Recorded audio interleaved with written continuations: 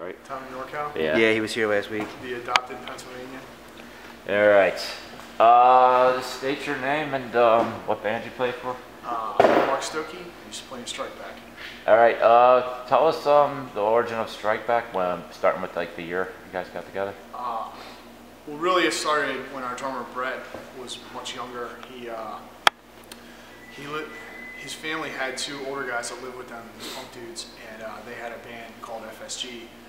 And it eventually got tired of like not being an actual band or writing music or doing anything that requirement of a band.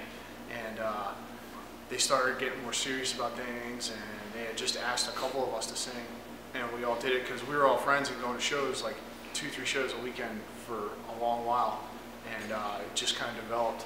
And I had left and then came back later, and that was kind of how it worked out.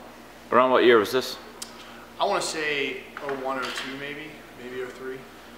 Word. What drew you to the Pennsylvania scene, like you as yourself? Like what attracted you to it? The way it worked out was pretty different. My school district redistricted the school district, and I got stuck in a different middle school, I guess. And I had already been listening to some metal. You know, I was younger, like 14, and there was kids that were way into a lot of different things like punk. And at the time, you know, 97, 98, Lansdale had a huge scene going on. There was bands and there were shows every weekend in town. And when you're younger and you're looking for something that's totally different than where you're used to because you don't feel any affinity to it, hardcore is a great fit, you know. And in high school, I was going to shows as much as I could, and then when I got out of high school, it was like 2-3 shows a weekend, whatever I could hit up and down the East Coast. You know, me and my friends, that's all we did. So that's kind of how I got into it. It was a different way of thinking for me, much more expanded than swallowing the normal shit that people deal with every day. Yeah, the Navy moved me here, well, my family, when I was 2, and Pennsylvania is all I've ever known. I moved to Florida a little while back, but Pennsylvania is still my home. When I got into it, it was the foundation cornerstone was the guys in Dysphoria. Chris Spear especially was just constantly booking out shows and would book out Dysphoria all the time. And then Mitch and the guys from PFP were doing a lot of shows, and Chine. And Mitch had that record label, Double Down Records, that had kind of started around it too. And they were doing the Lansdale stuff, but it was always a mix of people that were putting things together. But as far as the first Lansdale band to get the others involved, it was Dysphoria. Pennsylvania has always had a scene, a very good scene, but it never got the spotlight as New York or DC did. And it's kind of a shame because, as you'll see, there's a huge history here, and it's really rich. And the amount of stories that people can tell you through the years is just insane, you know. But people of Pennsylvania has always been there, you know. So honestly, the internet thing is kind of interesting to like me and my generation of hardcore kids, because when I started going to shows, the reason that I knew about things was because of flyers and zines and people talking about it. And then right as I was getting towards the end of high school and just out of high school was when like PAHardcore.com became PA Hardcore, and you could go on the New York Hardcore website, and he had like 3-page long list of shows for the East Coast.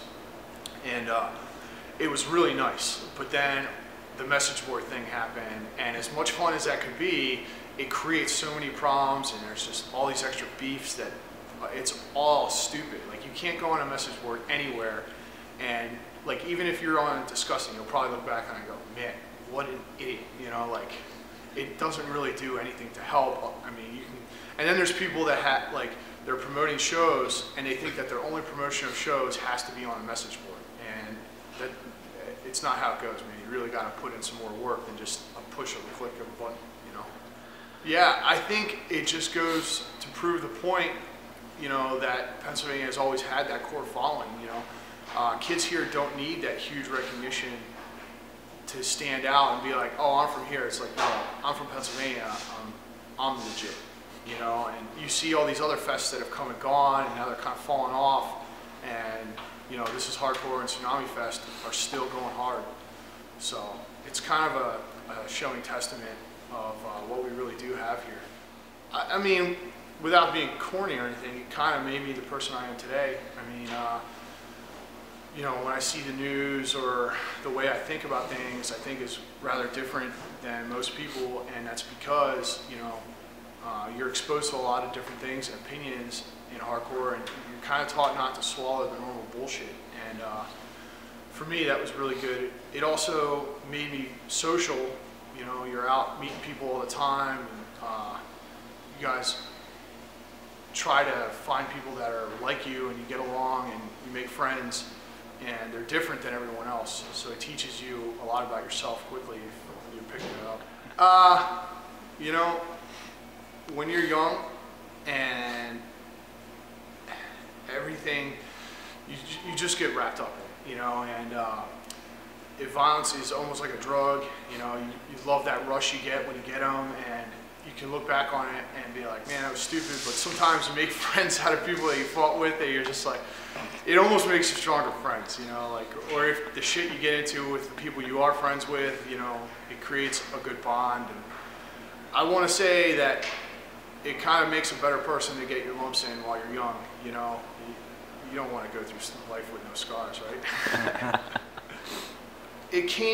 CC's was the big thing when I was first getting in, and I kind of missed that end. Allentown had a huge scene for a while, and there was like so much crazy shit, and some of the older guys had some stories about with the skinheads that were just, it's like mind-boggling to think, like you hear these stories, and then kids today have it so good, you know, and you almost don't realize how good they had it, you know, and but I mean, for me, like when Home Base was around, that was awesome. You know, Kill Time shows in Philly were great, you know, and even before that, some of the Stalag shows. So I'm pretty sure you guys will cover most of it. So Dysphoria was a big one just because it was the locals, you know, and Mushmouth too. Like Mushmouth had that Pennsylvania hardcore thing, and I thought that was cool. I'm really happy to see what the guys in Wisdom and Chains are doing right now. They really have a great name, and they're doing something that's a little bit different, but kids are still really excited about it, and they put on a great show. And if that has to be the flagship band from Pennsylvania, I couldn't be happier about it, you know? So good for them, you know? But there was a lot of bands in Philadelphia too that were, you know, Punishment was my thing for a while, you know, and Joe really got out there and toured with that band, that was good for them, you know, Victor Strike and a Horror Show.